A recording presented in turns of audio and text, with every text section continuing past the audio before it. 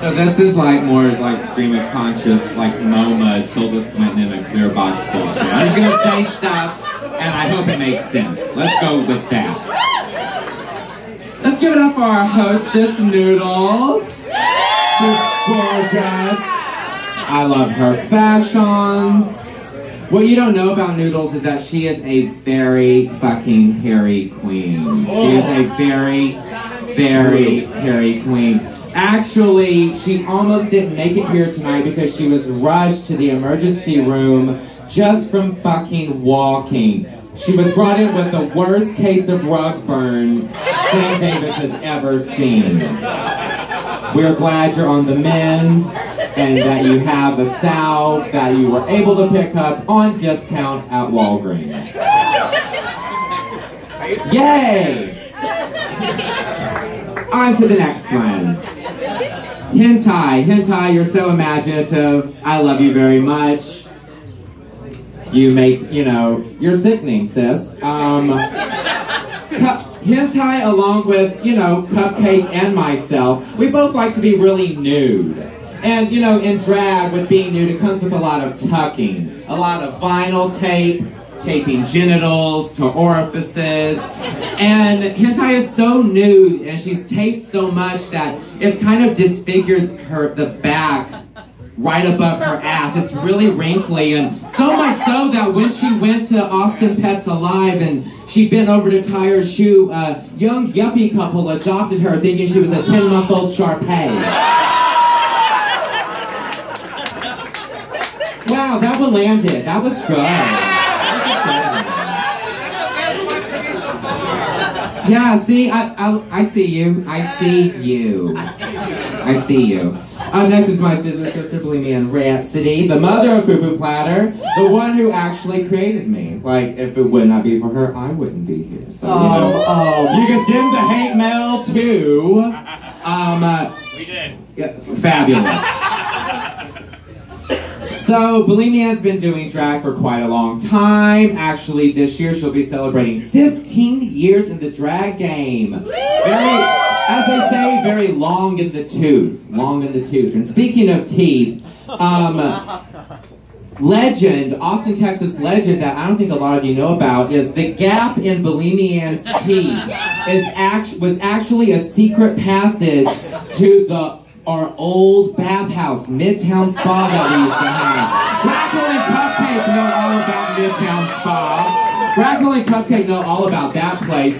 Well, but what you don't know is the gap between Bulimia and C that led you to the secret bottom floor where you were instantly blindfolded and made to fuck Nadine Hughes. Oh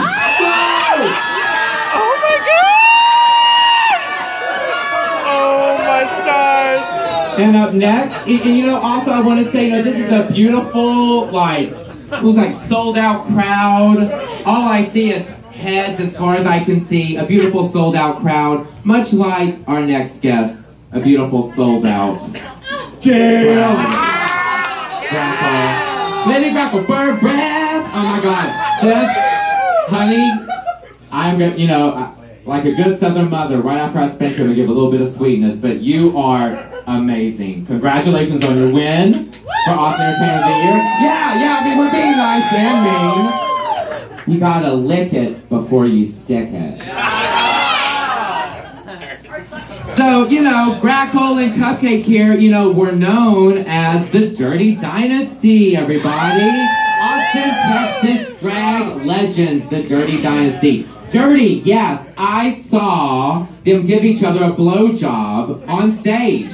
Literally on stage. They were filthy. Filthy. Dynasty, not so sure about Dynasty. Yes, you know what?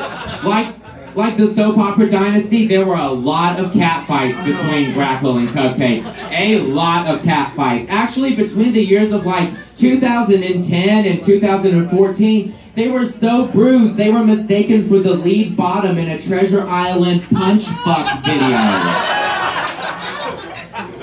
That's how much they fought each other.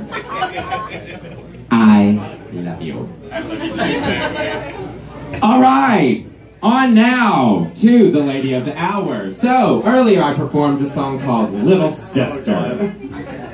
Well, the reason I performed that song is because Cupcake hooked up with some ex-president Craigslist trade. No, girl, he was on Kick. Oh, I'm sorry, Kick. I'm sorry. My bad. It was on Kick. My bad. I do want to get this correct. Kick. It's an ex-prison trade on Kick, and they had a rousing game of Little Sister, Big Brother. Oh no! And there's no roast to that. That's just an actual story. And that's why I did the song. Or as I like to call it, Little Thither. Oh yes, we all know about Cupcake's legendary lisp. You know, another legendary person that had a lisp was Freddie Mercury. And like Freddie Mercury, Cupcake and Freddie both have a house in Virginia. They're real estate owners. Isn't that amazing? Owning a home suits you well, my love. Thank you, thank you. And, you know, I'm sorry if that was a little offensive, but nothing is more offensive than Cupcake's little tiny baby chiclet teeth. She has some of the smallest teeth I've ever seen in my life. Actually, they're so small, if her mouth was a pussy, her mouth could star in the kindergarten remake of the horror film Teeth.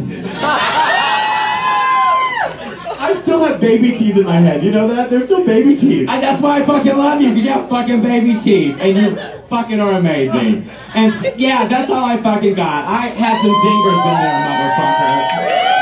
Cupcake, if anyone knows anything about Austin drag, and they do not consider you a fucking legend, and I do not use that term lightly, you are a legend. And that will never, ever change.